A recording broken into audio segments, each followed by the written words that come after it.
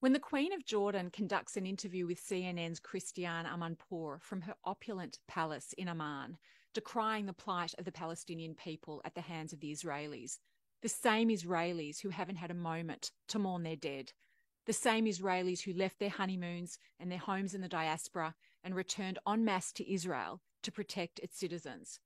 So let me just get this straight.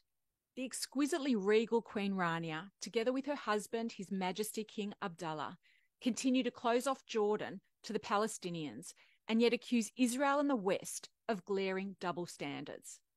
I'm sorry, what's wrong with this picture? Was it the Holocaust survivors' job to nourish the Nazis after the camps were liberated?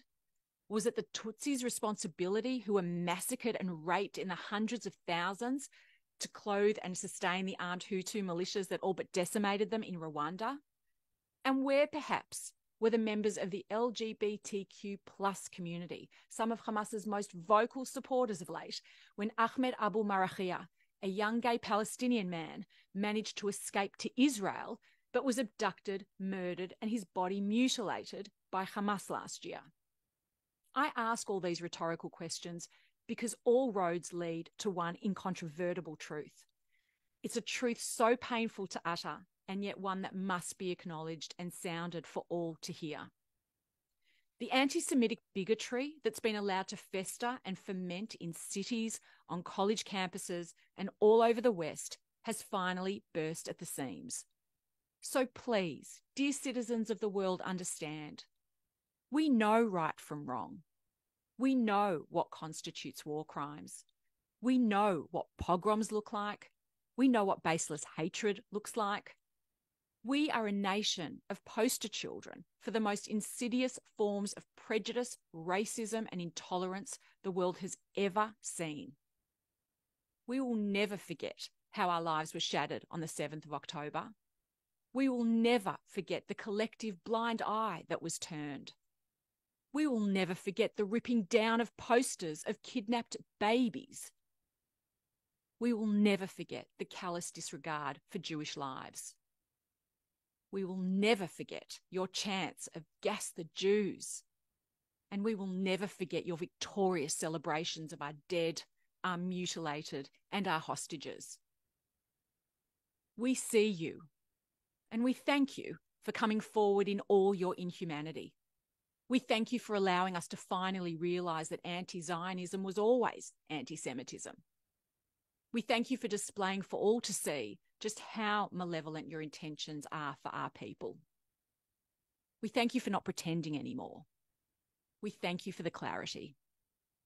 And once Hamas is degraded and the Western leaders thank us for removing this scourge, because they desperately don't want what happened to the people of Israel to happen to their own citizens within their ever-increasingly porous borders, we will continue to fight for peace.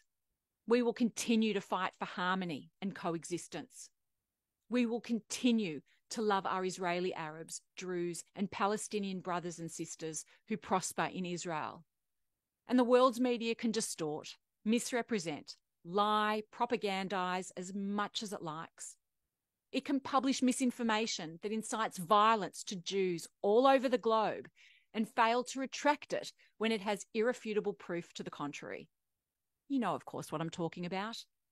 The international press condemning Israel for striking the Al-Ali hospital in Gaza. The chorus of legacy media, starting with the once prestigious New York Times and the BBC, couldn't wait to lay blame at the feet of the Israelis. And we're getting their intel from Hamas.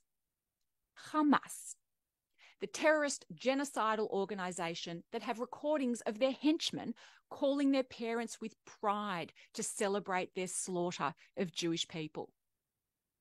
But when the facts prove that it was the Palestinian Islamist Jihad organisation that misfired a rocket that was intended for Israeli civilians that landed in the car park of the hospital in Gaza, the world went quiet. Oops. Yet again, the facts got in the way of a really good story. Jewish people cherish life. We learn in the Talmud that if you save a life, you save an entire world.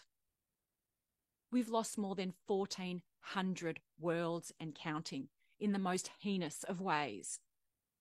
Something else you might like to know? Jewish people also preserve the dignity of our dead and fallen. So parading images around the world of our deceased's broken and mutilated and burnt bodies is not what we do. But because of the detractors and naysayers, the doubters and the haters, we had to. Against all our morals, our beliefs, and our better judgment, we showed independent journalists of the world the horrors that were proudly and brazenly filmed by Hamas's terrorists on their GoPros.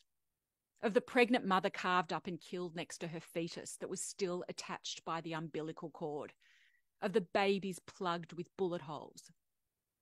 Of the families with their hands tied behind their backs and burned alive. And I'm not even touching the sides.